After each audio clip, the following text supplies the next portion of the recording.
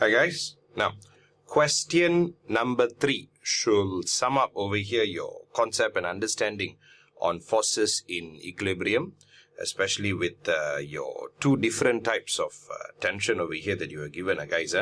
You have T1 and you have T2. Now T1 is attached over here to this wall on top, and T2 is over here attached to this wall over here on the right hand side. Now the weight and the wall makes an angle over here of 90 degrees. Okay, now what we are going to do is, remember guys, for questions like this, the first thing what I told you over here, you draw over here your plus sign. Okay, see this kind of question, draw your plus sign over here. Now my question will obviously be calculate over here your tension 1 and your tension 2. All right, that's what we are going to find, calculating tension 1 and tension 2. Okay, now first your plus sign, guys.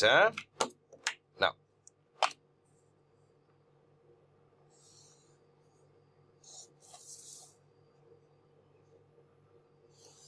okay, now you're done with this. Next, transfer your forces.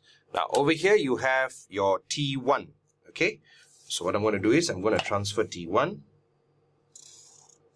Okay, now this one is my T1, and this one over here, this is my T2. Okay, now your 3 kilogram, this is 3 kilogram, guys. Now the 3 kilogram is going downwards.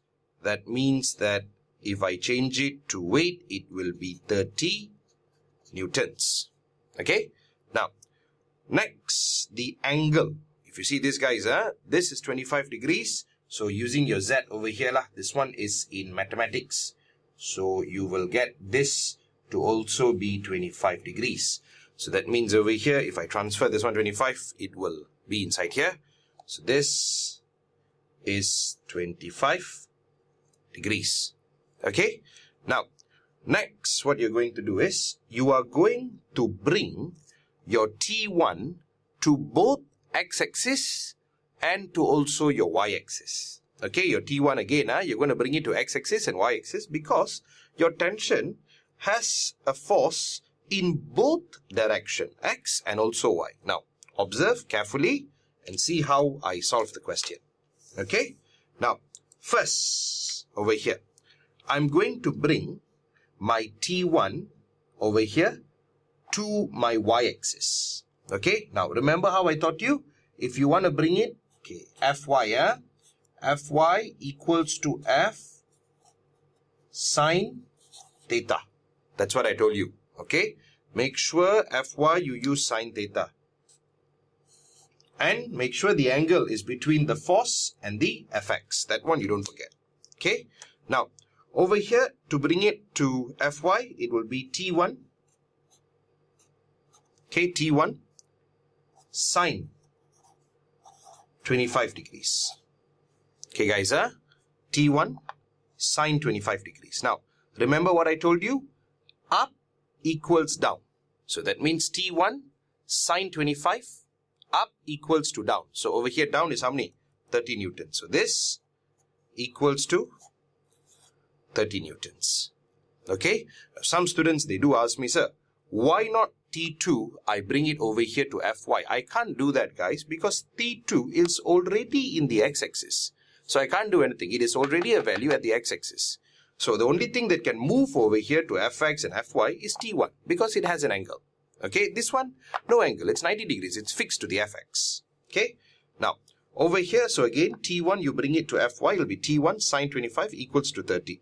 Now, very easily, T1 equals to 30